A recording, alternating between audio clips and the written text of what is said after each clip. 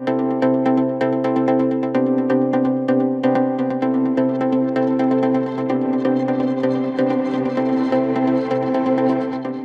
ran through this on I have a show on KPFK in LA. And today I went over numbers, and it was like $857 billion for the 2023 war budget. 40 just went to, well, allegedly Ukraine, but of course Raytheon and Lockheed Martin. 40 billion. Before that was 13.6 billion. There was another 27.4 billion for some missile island chain missile complex to encircle China, right?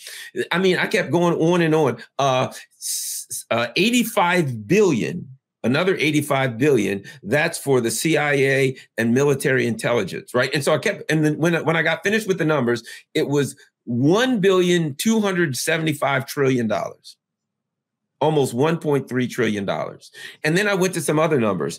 It would cost $1.5 billion to fix the water problem in Flint, Michigan.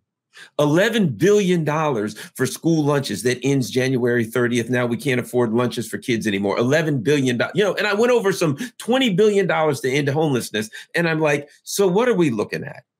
We're looking at less than right around $30 billion to fix all this stuff. No money for it, but we've got 1.275 trillion or whatever it is for all of these other things that do nothing to help us, that we're buying F-35s at like 120 million each that don't even fly. And maybe it's good they don't, because we'd bomb somebody with them if they did.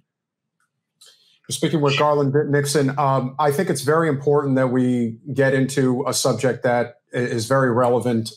We have been very adamant. We are progressive, but I personally have a very hard libertarian lean, especially when it comes to our spending, especially with the military.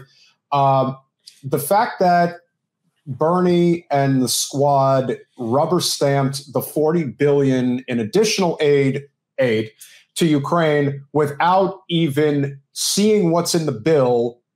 We all know, again, Lockheed Martin, Raytheon, Northrop Grumman, General Dynamics, we know who's getting this money. Will some of it maybe trickle towards aid? Yeah, maybe 5% if you're lucky. But this is a war machine. And I just don't understand how, on the one hand, these are not representatives who are controlled by corporate special interests, and especially the military-industrial complex, yet they go right along with it. They get outflanked every time by Rand Paul and Mike Lee, who on many issues are as to the right as you can get in the U.S. Senate. Yet for some reason, when it comes to civil liberties and war spending, they are always in the right place at the right time. And then, of course, I would think that the American public has been hoodwinked enough times where they can kind of see this happening and understand why it's happening. And yet they fall into the trap every single time. Yeah. Well, and it's like this. At some point, you got to say it's not a trap that they're falling into. You know what I mean? At some point, you got to say, look, these people aren't stupid. And what happens, I think, is, having kind of worked around Capitol Hill, et cetera, they get in a bubble, number one. And number two, they become part of that machine. And let me tell you, it's a nice life. You got black cars taking you everywhere. You got people kissing your feet all day long. You've got an entourage wandering around, and it becomes this really nice life. And all you got to do is kind of like, in the life, we say certain things, and then you become part of the tribe.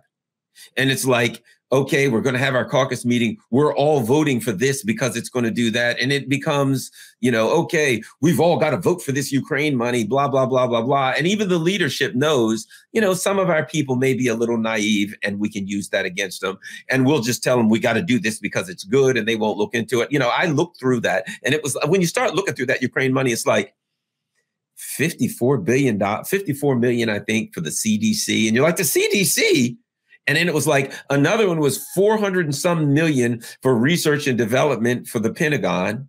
Well, that's going right into the hands of, some contractors or whatever. But when you look at that, like you said, when you looked at that 40 billion, there was just chunks all over the place, just given to whoever the hell they wanted to, like one of them was for human trafficking, drug, DEA, drugs. It was just a big $40 billion handout to whoever they wanted to give money to. It's ridiculous. But I think it's like what we were talking about. You get this tribe, you get this club, and everybody in the tribe's going to vote the same way and believe. And you play off the other side. Yes, we got to pass this $40 billion for Ukraine. You know, the Republicans don't want to get it through. Oh my God, the Republicans don't want to get it through. Well, then we've got to get it through, if for no other reason than because the bad guys don't want to get it through. And that's where we are now. And so what you become is people who come in, supposedly to change Washington, and you know the story, and Washington changes them, and they just become a part. Now, unfortunately, I mean, I'd like to be a yay the squad and yay Bernie. Oh, I was the biggest Bernie fan in the world. You know, that's like a lot of things for me changed in 2016 because I was Bernie. And then when I saw that he got screwed, I got really pissed because I'm like, here's a guy that I like, and he's saying things that are in the best interest of people, and the whole system comes down on him to stop him, and it infuriated me. And but what we end up now is a system that's absorbed these people in a way that, you know, they're just part of the machine. They're just another spoke in the wheel. Thanks for watching. If you want to support our mission to transform politics into service, please like this video, subscribe, follow us on social media, and consider joining our Patreon, where you'll get early access to our interviews as well as other exclusive content. Links are in the description. Peace out.